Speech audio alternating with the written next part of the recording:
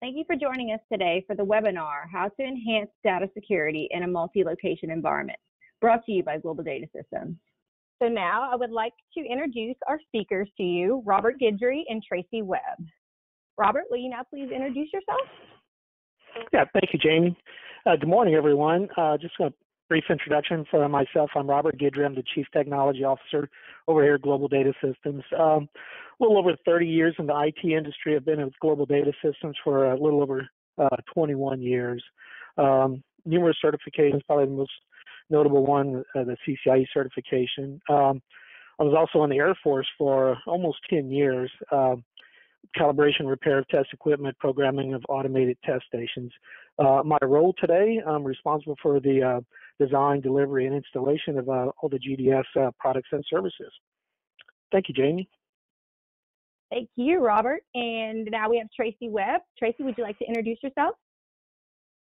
Good morning, everyone. My name is Tracy Webb. I've got a little over 25 years in communications and cybersecurity and IT.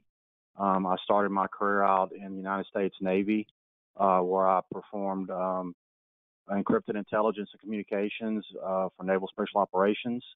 Much like Robert, I have numerous certifications I've gathered over the years.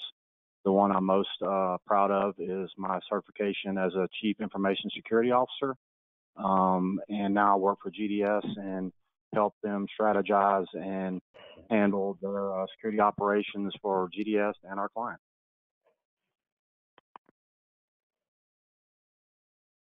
Thank you, Tracy. So, so some of the things we're going to talk about today. So this is all about how we're using SD-WAN technology to allow for the connectivity across multiple locations. But more importantly, we also want to make sure that it is secure communication. So things we're going to talk about today is how do we take a look at the uptime and availability of your applications, why we do that, how we do that. We're going to talk about the visibility that we're going to gain within this architecture and what can we do with that visibility.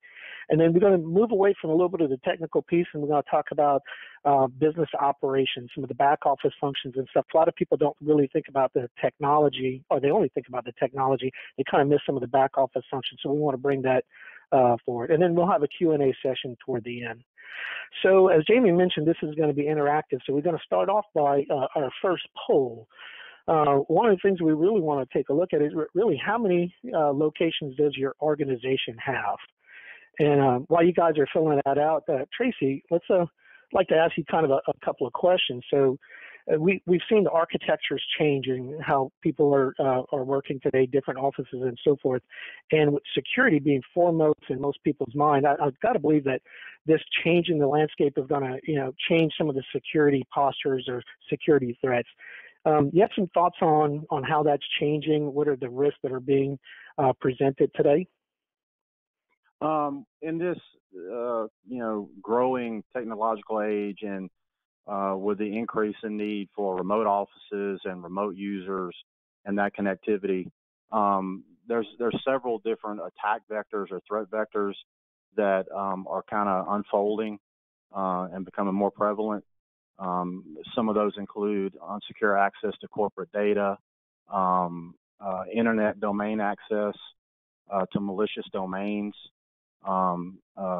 unsecure or bringing your own devices or utilizing your own devices in performing your job functions, just to name a few. Thank you, Tracy. So we've got some responses to our polls right now, and by far it's kind of what we're expecting. What we see is a number of organizations that are expanding. We see their footprint growing. They're generally not siloed in a single building any longer. So we can see over 55% of the people have more than 16 locations. So when we kind of take a look at, what does that mean for us today? Right, so we're taking a look at how do we utilize technology, connect all these locations, and also connect them securely. So I want to talk about SD-WAN. It's software-defined wide area networking. So really, how is it different than things in the past? Well, in the past, we certainly were able to connect all of these locations. So, I mean, that's going back, a couple of decades. So there's not been a challenge in connecting them. The challenge has been in scaling them. So when you needed to add one more location or a diverse connectivity type and see what's going on in the network, that's where it's been the challenge. So what you see in software-defined networking, we'll bring together the network, we'll bring in primary circuits, secondary circuits, and so forth, but more importantly, we'll have a centralized control point. That control point gives us the ability to configure the network and have common policies across the bases, and also it's going to give us visibility. So as we transition over into the next wave of this uptime and application visibility, the things that we want to talk about going forward is that visibility. What do we see, and what can we, what business decisions can we make about the data that we're seeing going across the network? So let's move forward one slide there. So what we end up doing at this point is having an architecture that has the ability to not only configure the network, but have the visibility, see what's going on, how much bandwidth is being consumed, what applications are consuming those bandwidths. Are there traffic going across the network that is counterproductive to the business operation? We're bringing in social media, we're bringing entertainment, all of these applications that are now on the network. We need to see what's going on to make sure that they're not disruptive to the business operations. So when we take a look at what the network used to look like, again, we were able to build these architectures for a number of years, right? We used technologies such as frame relay, MPLS, things along those lines. They were hard to build. You generally had to have a very seasoned network engineer to be able to build these networks. And they were not very scalable. If you had to add another location, you had to order another MPLS circuit, for example, wait 60, 90, 120 days to get them connected. So all that changed when we would bring in a software-defined wide area networking. We're now able to use multiple technologies to be able to connect the network. You can still use MPLS, but you also have the availability of broadband connections, which are much more affordable, more ubiquitous. You can pretty much get them anywhere. And of course, you also have other technologies that you might not have thought about, wireless technology. So what you see in the 4G and certainly going into the 5G world, where wireless could now be your last mile solution. Now, you don't want to change your architecture, but you may want to introduce additional connectivity types and still all be managed by one umbrella. So one of the things that we're going to talk about next in our upcoming poll is what are the concerns that you might have with your workers going into remote offices. And while that poll is being run, Tracy, let's maybe expand the conversation a little bit more about those attack vectors. I'm sure there's a couple more of them out there that you'd like to bring up. Well, in the case of specifically what you were just describing, there's really two potential vulnerability areas from the headquarters or the corporate office to the branch office or the remote user. And those have to deal with exposure, internet exposure, using the connectivity between those two locations. That's a potential attack vector. And also applications in the public cloud or data centers can be at a highly exposed level. So those two areas are primarily the two areas you want to pay the most attention to, because you're talking about the bandwidth to make the connectivity, and then the data or the applications in use to perform productive tasking for your company. Those two areas you really want to center on trying to secure and pull out the vulnerability. Thank you for that, Tracy. And actually, it looks like the audience concerns pretty much line up with what you were just saying. 83% of our responders now, are saying that their biggest concern with workers in the remote offices is security. So it's pretty interesting, because as we've now have transitioned over into this software-defined wide area networking, it's going to give us the ability to connect all of those locations. But probably the most important thing, and I think the most important thing, maybe take a step back. The key thing we're trying to accomplish here is providing secure connectivity. right? And what we're trying to do at this point is ensure the continuance of business operations. So there's a few things that kind of have to be, I guess, taken into balance and taken into account. So one, we're talking to look at how do we give the application and the business owners and so forth the ability to sustain their business. So we want to bring in multiple technology types, right? So we'll bring in maybe an MPLS circuit. You might bring in a broadband circuit. You can back that up with a wireless service like LTE.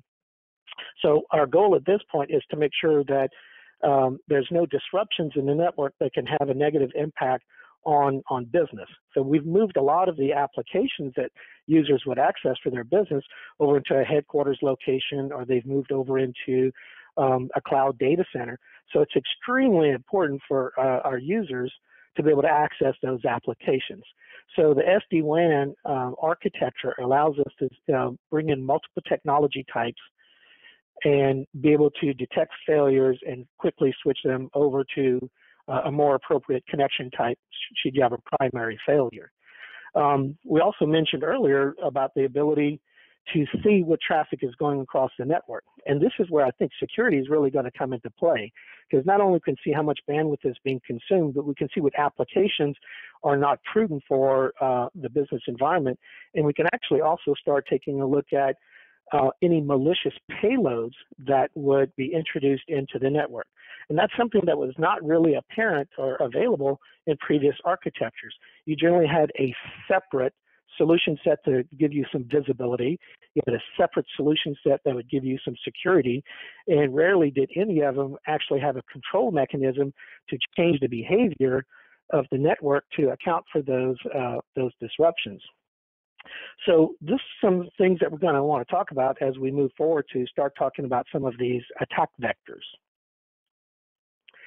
So attack vectors, right? So Tracy, you mentioned a little bit earlier about some of the, I guess call them new attack vectors, as we've created this new technology that introduces a higher continuity for business, but it comes with some risks, and we certainly want to be able to mitigate those risks.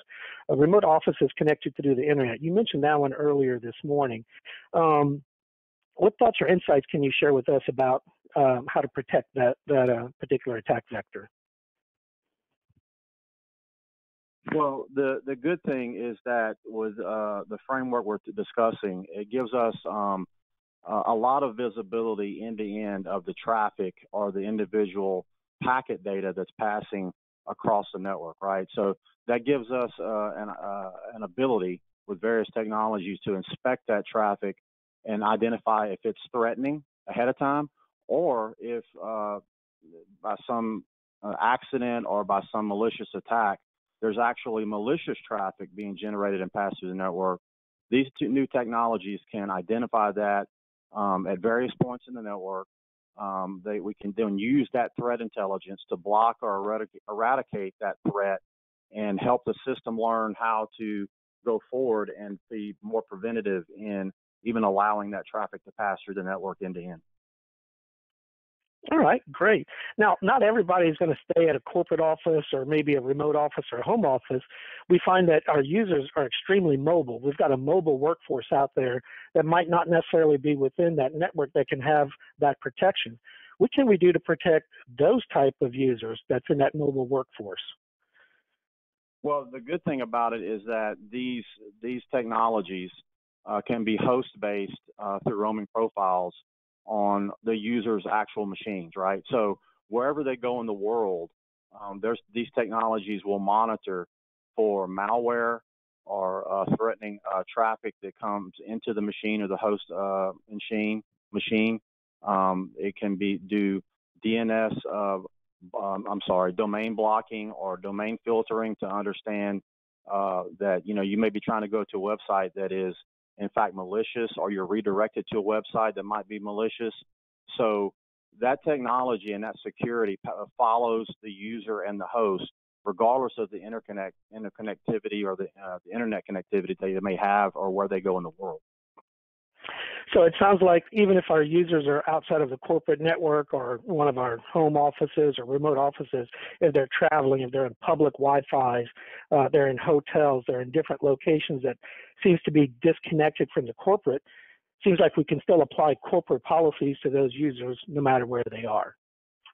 That's correct. I mean, the good thing about this technology is that when we create these roaming profiles or profiles for individual users from a corporate standpoint, using best practices and policy, those policies are embedded into the host through this connectivity and the various technologies we put on those machines. So, in effect, regardless of where the user goes, they're still following corporate best practices and security policies to get their job done, and can feel secure in that they're doing it protected, and that the company itself is protected as well.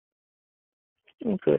Now let's talk about email for a second, right? So email is going to be one of the largest attack vectors out there. So remember recent readings, more than 85% of the attacks are executed through email. So we have people that are all over the place. How do we protect the email component for our users, again, no matter where they're located? Well, the good thing about that is that the email security architecture is designed in such a way that it's tied into the whole security ecosystem, right? So the policies that are created in your corporate email security architecture handle that email, coming into your corporate environment. It filters it, it applies policies and procedure best practices to it. It's tied into overall threat intelligence with the other pieces of the security platform and that ecosystem. And so by the time that mail gets to you, it's been scrubbed, it's been looked at, it's been proven to be with a high degree of confidence as being safe to be utilized. And the email architecture, as well as the rest of the security platform, uses that intelligence. So when malicious email does try to enter the network with malicious file hashes or spoofed email addresses or phishing type emails, it learns against that, and we can apply a certain level of automation throughout the security architecture, and especially the email architecture, to prevent that from ever being a problem again. So what happens about email going out of the organization? How are we protecting those emails, making sure that we ourselves are not the one that's going to propagate the virus, or how do we protect ourselves against corporate data that's actually leaving the environment as well? Well, it's just a reverse model, essentially. So as when email is created in the corporate environment and then chosen to be sent to other clients or other users, the email architecture is built in such a way that with various technologies, that email can be verified against being the domain itself being valid, that the records that are hosted for that email domain are verified to be true and non-malicious. So by the time the email leaves our environment or leaves the corporate environment and gets to another person's desktop or email client, it's already been vetted as coming from an authorized source and verified as being clean and protected to the receiver of that email. All right, great. So let's move forward just a little bit. Let's take a look at, here's a time for another polling question right there. Take a look at what are the current plans to implement any SD-WAN for any of your locations. So Tracy, while that one's going on, let's talk about any of those additional attack vectors.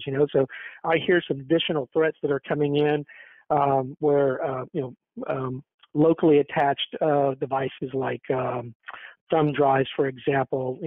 How do we protect ourselves from malicious data being posted on there? How do we take care of things like educating our users? Because a lot of this is about technology, but there's certainly a user aspect in there as well, too. Is there a couple more threats, sectors that we want to chat about? Well, I think one of the ones that is obviously most prevalent right now is there's a whole lot of talk about malware, right? So that can be introduced into a corporate environment either via email, or like you said, either via USB drives and things like that are just infested with these kind of things. There's technologies out there now that on the host machines that are tied back into the security ecosystem that looks at these malicious malware file signatures and hashes and understands that it is in fact malicious.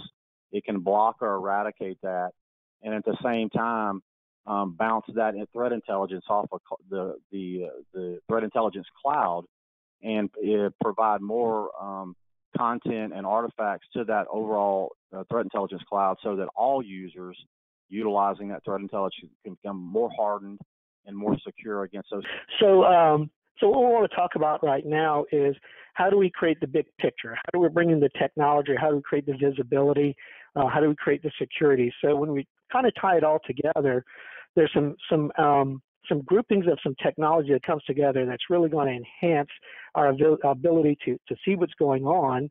And of course, once we can see things, that's the predecessor. In order to be able to control something or manage something, you have to have visibility. So as we're bringing the architecture together and we now are enabling the business and the uptime of the business, what can we do with that data that we're receiving? So Tracy, let's talk about this at the network layer, right? What is the network layer seeing? You talked about malware and stuff like that. You know, how does that come together? How does it come together in an ecosystem where one of the attack vectors can maybe witness something, but yet the other attack vectors benefit from that visibility? Well, the idea of a cloud-based threat intelligence sharing model basically takes on the form of it being the eyes and ears and the protection or the soldier in everybody's corporate environment, right? So what it does is sit there almost globally, and it receives and sends threat intelligence based on what's happening in individual corporate environments, right? So if there was an unfortunate event by a client down the road or another corporate data center, and they had some malicious activity or threat activity occur, a vulnerability was exploited or a breach of some kind happened, that intelligence is shared with the cloud, and those unique identifiers are added to that threat intelligence, and then it's passed back down to the various corporate security ecosystems to help them become more hardened and block against similar attacks or attack vectors or those kinds of threats. Okay, so I'm going to kind of put together a little bit of a scenario, see if it kind of walks through. So let's say we have a threat that came in. Let's say it came in through email, and that incident, it wasn't threatening in any way. It didn't expose itself. It just looked like normal traffic, and it kind of made it through to a user who might have turned around and forwarded it to 3 other users, right? So in a retrospective, system, the email server would have also set that unknown payload and said, okay, can you tell me anything about this? And if it comes back to be verified to be a vulnerability or an attack, but now I have this email or this payload on 4 or 5 other systems, it sounds like the visibility that we have on those systems, that are protecting that attack vector, knows that it occurred, and it can turn around and, in retrospective viewpoint, eliminate that threat. Is that kind of what you were walking through there?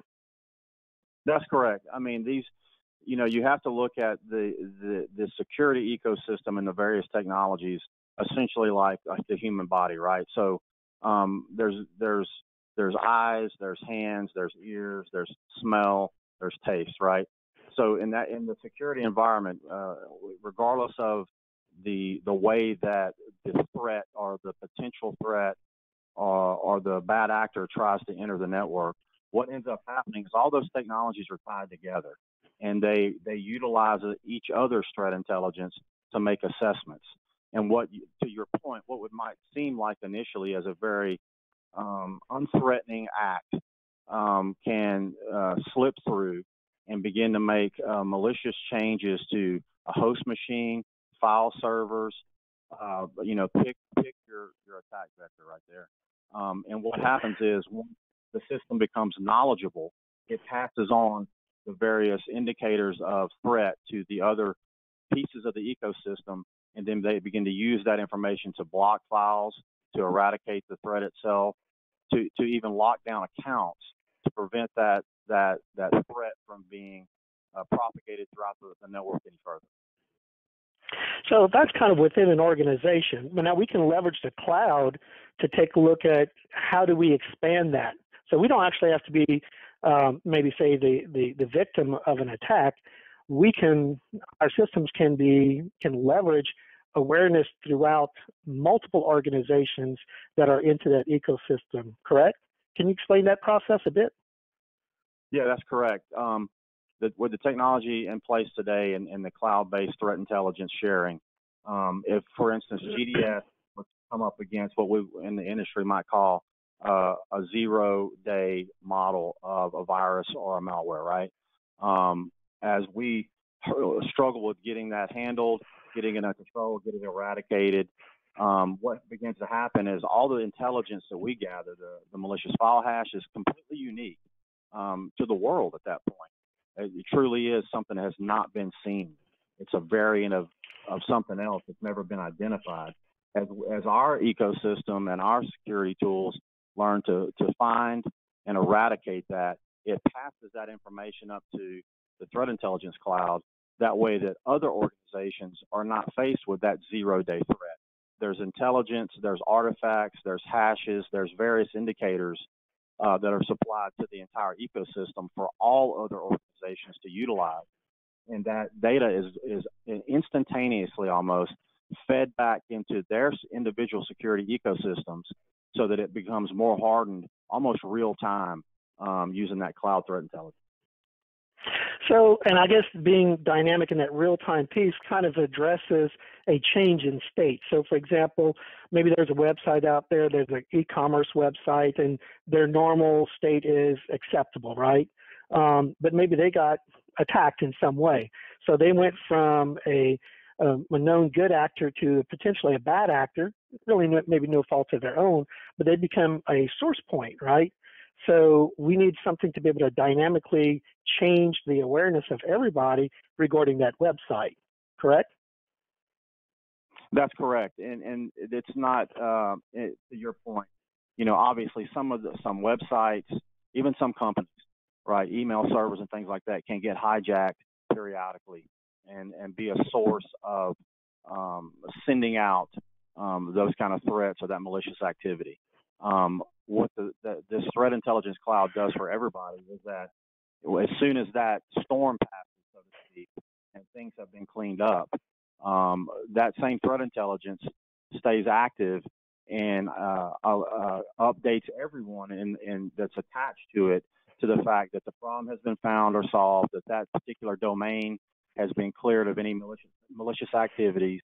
That way, people that have been victims to it, organizations, websites, whatever, are not left just completely disconnected from corporate partners and their clients. It gets cleaned up, that threat intelligence is updated, and everybody can go back to business. So when their reputation improves, they get back allowed back into the ecosystem.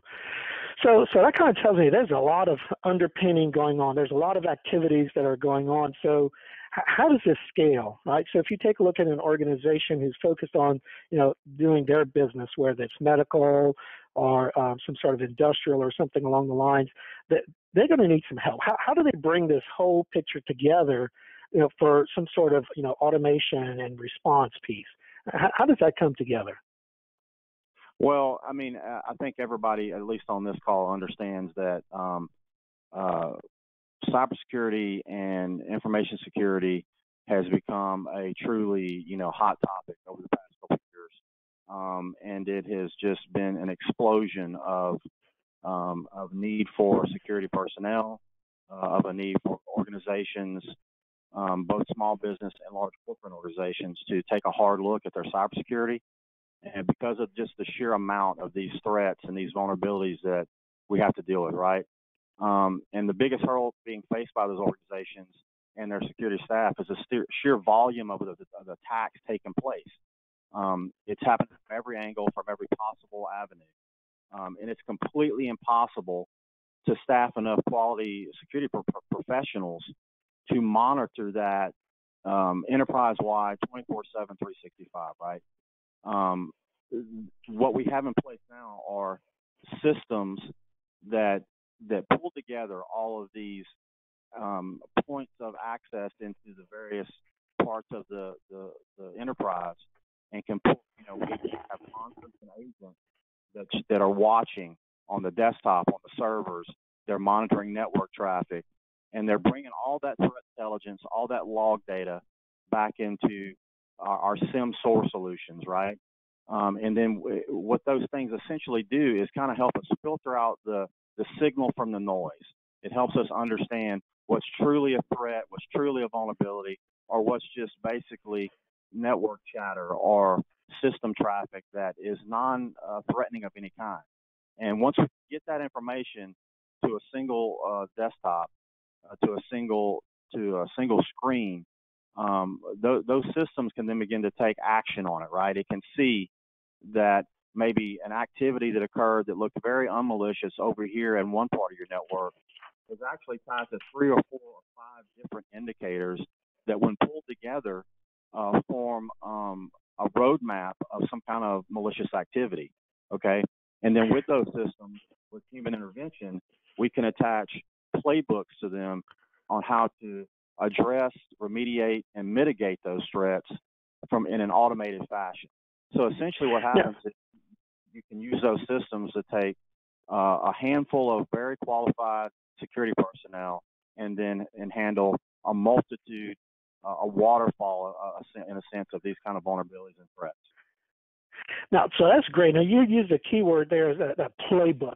So a lot of this that we've discussed so far has really been about the technology, detecting something and adapting to it.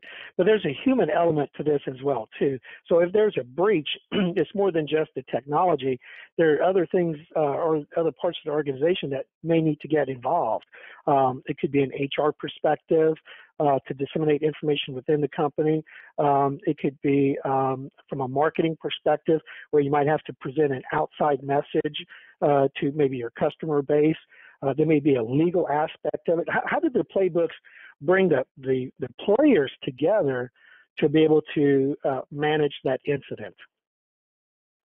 Well, in the fashion that we've taken on at GDS, what we do is that if there's a severe incident of compromise, or breach, or anything that the client has deemed something that they take very seriously and we need to act on immediately and get handled, those playbooks and that SOAR actually sets up what's called a war room. And we work hand in hand with the client ahead of time before any major incident and discuss with them what they want to do and how they need to involve themselves in that incident and what players in their organization do they want to have involved. And essentially, this war room is a place for us to monitor real time and document the steps taken to mitigate and remediate the problem. Like you said, this could include HR personnel. This could include contacting federal law enforcement to let them know about the incident of compromise. It could be marketing, and HR could be involved with that to fashion the statements that need to go out to both the employees and the public at large. And the good thing about that is we can put all those players, those leaders, in that room and connect and communicate and make sure everybody's up to speed. You can provide a methodical and logical step-through process of handling that problem and mitigating it as quickly as possible with the least amount of damage to the organization as we can possibly. Well, good. So we talked about quite a few things around technology, and we kind of going how we built our storyline up to this point. It's really about connectivity, bringing all the locations together for uptime and application availability. We have the visibility that was brought into it, and from that visibility, we can make business decisions. We can even protect ourselves. But going beyond the technology aspects of it, there's some back office challenges that generally need to be addressed, right? So we have, organizations that are across different regions, right? It might be across the Southeast United States. You might be, across the entire United States. And what we find in these different scenarios is a lack of a common provider. So you might pick a provider and they cover 22 of the states, but maybe not all of your locations. So as you subscribe to connectivity services from these organizations, what we tend to see in the back office is an increase in back office activities. things along the lines of multiple invoices that are needed to come in. How do we take those invoices, assign them to a particular service that's assigned to a particular business unit? We've got multiple contracts across multiple vendors to be able to manage. Typically, none of them are coterminous, so there's that particular cycle challenge right there. And then one of the things that we see quite often is services that are being paid for on a monthly basis that are essentially retired in place. They no longer support a business application. Something changed along the way. The IT department went a particular direction. The business office didn't know that yet. So they're continuing to pay for a service that organization is really not using. So those are some of the challenges that we see popping up. Probably one of the bigger ones is it's difficult to audit. Okay, and I'm going to take audits and I'm going to kind of break them into two different categories. One from we'll call it, am I using the service kind of audit, right? What circuits do we have at which locations, which business functions do they support, which business codes they might be mapped to within customers' accounts payable type system and stuff like that. And then the other type of audit is what's going across the network and what is your organization needing to protect themselves or provide visibility. For example, are you healthcare?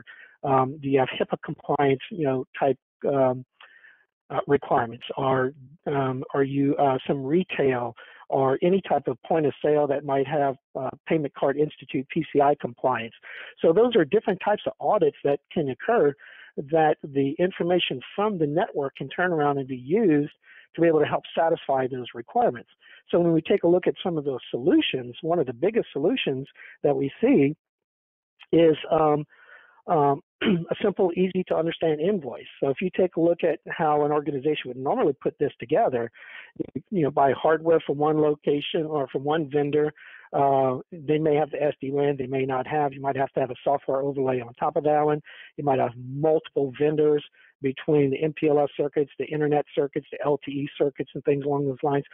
So bringing all of those into a simple, easy to read, easy to understand invoice is critical to the back office billing operations, because you could have solved a problem on the operational side of it by providing uptime and availability, but you might have actually created a problem in the back office to where you can't even track this or send it back to the right business or department codes and stuff like that. So actually having that simple, easy to understand invoice is pretty critical.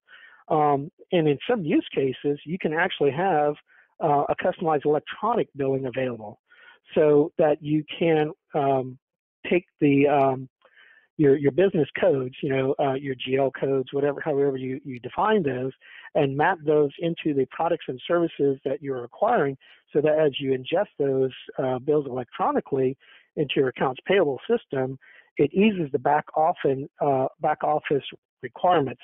We've seen instances where we've been able to reduce that manual labor from 2 or 3 full-time equivalents to be able to do that work and get those individuals away from that administrative task and go work on more important things for the company, data analytics, projections, growth strategies.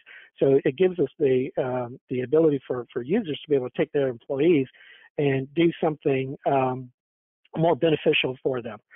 Also in this particular area, and I mentioned the PCI compliance and the HIPAA compliance, all those events that Tracy was talking about earlier, all the segmentation that you might need between your point of sales and your normal users, any traffic that might cross boundaries that shouldn't go across, we actually have the ability to pull that information that has been collected and submit, say, PCI compliance reports. So it doesn't have to be an afterthought anymore. It doesn't have to be this huge exercise in going figure out what happened over the last 6 months. You take the information that the network was able to see over that particular period of time and produce a report for it and hand that off to your compliance department as well too. So that's kind of the big picture. Is one of the last challenges that we had right there. So I want to take opportunity just kind of recap just a little bit. So the things that we really wanted to talk about, the first and foremost is we wanted to protect the business operations. So we see applications being moved to corporate offices. We see those applications being put in data centers. So they're kind of decoupled or moved away from the end user. So we must first and foremost provide availability for those applications. So network uptime is extremely important. But also equally important with that is it's got to be secure connectivity. So having the visibility into what's going across the network, how that network supports the business operations, what's permitted, what is not permitted, and then going into the security piece, what is malicious, right? And I'll kind of take a look at one additional step on the security piece. I look at it this way: we have some malicious payload. I'm going to look at it: is it disruptive or is it destructive? And that's going to kind of paint a picture of how you respond or how quickly you respond. So if something that is disruptive to your network, it might not be stopping your business, it might be kind of inconvenient. You don't have to do a complete shutdown and inoculate or isolate yourself. However, if something is destructive, that it's a ransomware versus just a normal run-of-the-mill malware, you'll probably want to take more appropriate steps or more immediate steps to isolate and quarantine them. So kind of wanted to bring that up, but you cannot do that without having some visibility. So one level you might say, okay, I have some malware, but actually to have the intelligence, that says not only is it malware, but it's a specific type of malware that's ransomware, and lets you, gives you ability to respond appropriately. And of course, let's not ignore the back office systems. How do we take that technology? How do we utilize it to increase our application, our availability, and our uptime to support our business operations? But let's not put a workload on our back office systems that defeats the purpose of what we're trying to accomplish. So we're going to kind of go into a Q&A session right now. So we talked about just recently, I was talking about the I guess something that is disruptive versus destructive. So having an incident response plan for those is kind of also helpful. So can you talk about a little bit some of the incident response plans? How do we respond to those events? You talked about the SOAR and stuff like those, the technical pieces, but from a procedural perspective, what does an incident response plan look like? Well, I guess you consider the framework for a good instant response is first identifying the threat itself and what impact it's having on that environment, and then beginning to methodically go through that environment, putting tools in place to find and either eradicate or remediate those problems, right? From a end-to-end point of view, the most critical part of any incident response is ensuring that you find and eradicate whatever this malicious activity was, and then hopefully, if the client has adequately encrypted backups, then pulling out those backups and beginning to recover from the event. Okay. Well, more often than not, the thing that concerns me the most, and I think the thing that most organizations should take into the highest consideration is, leveraging the right kind of security products and, of course, the right kind of backups, so that they can recover from an incident like that as quickly as possible and get back into a productive state. So I've got a couple of questions coming in. So first question was, do you route all traffic through the SD-WAN and VPN from the remote sites and users? So I'm going to say, and almost any engineer you talk to, they're going to say, well, it depends. And really, it's going to depend upon the business objectives. So there's a couple of things we have to take a look at, right? So first and foremost, we want secure, segmented communication. So if we have the ability to, we'll call it a split tunnel, send certain traffic up to headquarters, but other traffic up to a cloud provider, and so we're splitting it, doesn't have to stay in the VPN, but I would also state that we have to maintain visibility no matter which path it took. So if it left the location and it did not go in the VPN, it's not a bad thing, right? It'll go out to the internet, it'll traverse the internet, and it'll get to a location, a destination location. Now, along the way, you have to evaluate that path. So if that path is actually an encrypted path using TLS, SSL, some encryption technologies along the way to ensure the privacy of that. And then, of course, ensuring the confidentiality using correct, security certificates and things along those lines, and also have visibility at the far point. You absolutely can take traffic and split it up. Sitting down with a technology consultant on how to architect your organization is really key into that one. So it's not a one-size-fits-all.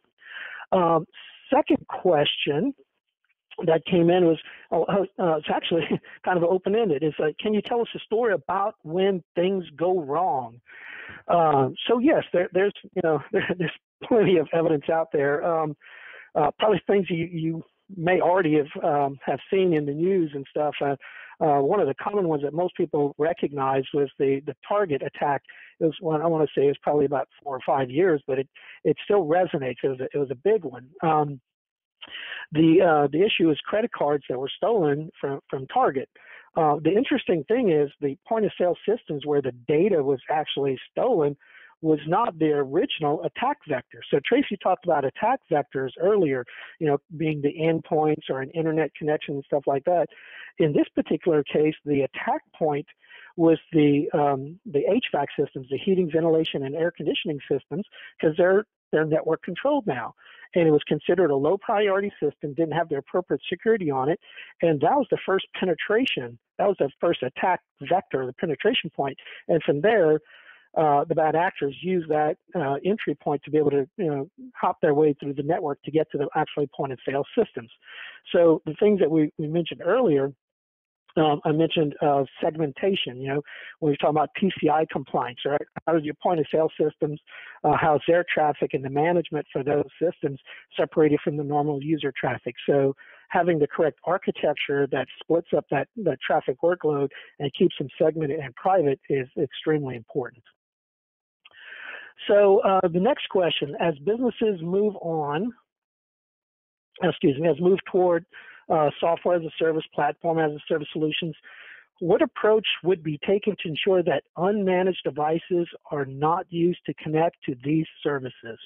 For example, how do we protect ourselves against a user going to the public library, connecting to Salesforce.com, and downloading sensitive data, especially if you are using split tunneling in your remote locations? So that was a big question. So let's kind of break it out into some smaller pieces. So first and foremost, let's just address how to connect to Salesforce.com no matter where you're located, right? So first and foremost, that connectivity, that connection to Salesforce.com needs to be an authenticated and encrypted connection. So we would have to make sure that the users and the security certificates on the servers are all, we'll call them rooted, trusted by a particular root source that's used to identify those users, to make sure that when you're truly going to Salesforce.com, someone hasn't hijacked your connection and sent you off to their own version of Salesforce.com. It would fail that particular test with the authenticity of Salesforce.com, and it would stop that connection. So having that proper architecture at the beginning to make sure that the client is really going where they think they're going, that's the first key step there. Now, once you get to that location, now it's Salesforce's responsibility to verify you as a user to make sure that you are who you say you are. So we take a look at, typical usernames and passwords, but that's really only one level of defense, because passwords can be compromised. So what we want to look at this point is take a look at multi-factor authentication. So it's not necessarily, who I am. I'm Robert G. What do I know, which would be my password, but let's add something else into the mix. What do I have? It could be a one-time password, it could be biometrics or something that changes on a repetitive basis that a typical hacker would not have. So what we've done is we've secured the first path is, are we sure that we're going to Salesforce.com? The second path is, has Salesforce been able to identify us as an individual user? Now, the old thing is, how do we make sure that the session stays private? Right, so that's the next thing. So how do we make sure that that session stays private? No one hijacks my data, no one changes my data in process, and that's where the application layer or at the network layer, we're encrypting the data to make sure that it stays private and secure and segmented, and it goes from location 1 to location 2. So that was kind of a big question. I was hoping I was able to address all the different aspects of that. Let's see. I'm trying to make sure I hit all the Q&As that were out there. I don't have any more questions coming in, so I'll kind of take this moment to thank everybody for their participation. We really appreciate your time this morning. We tried to keep it less than 55 minutes. I'm at 53, so we're doing good. Metric checked on that one. What we want to do is make sure that you have the ability to follow up to answer any additional questions that you have. So you can reach out to your account manager. You can reach out to the numbers that are on the screen right here. We always want to take a look at the ability to help transition or translate your business requirements to the technical requirements to be able to address those needs. Again, for those of you who are looking forward to it, this presentation will be sent out. They'll be put up on the websites and so forth to be able to download and review these later. There'll be a survey that is going to be coming out, and I think Jamie mentioned there's a little gift card for all the surveys that are coming in. And if nothing else, thank everyone for their time. Y'all have a great day, and more importantly, make sure you stay safe, not just against computer viruses, but other viruses as well. Thank you, everyone.